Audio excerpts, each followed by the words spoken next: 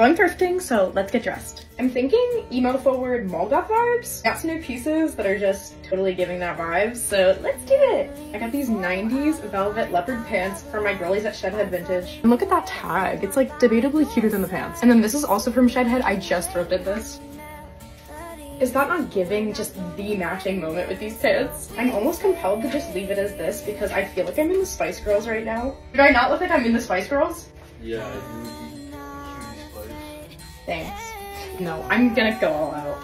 With the matching little lace hooks, throwing on this big old star necklace, and this awesome fucking fuzzy hat from Pearl Street. For shoes, I'm just wearing some Vans, and these are actually my mom's from the 90s. And then I'm just throwing on this checker cardigan to match the shoes, and because I'm probably gonna be cold. I got my purse, and this is the final look. This ended up a lot more emo than I intended, but I'm not mad about it.